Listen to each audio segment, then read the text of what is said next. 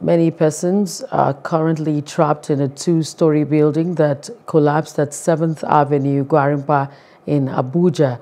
A senior special assistant to the Federal Capital Territory Minister on Monitoring, Inspection and Enforcement, Ikaro Atta, confirmed the development.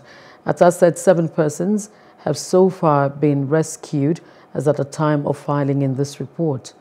In August last year, a two-story building collapsed in Kubwa, a satellite town in Buari Area Council of the territory, killing 1 person and leaving workers trapped.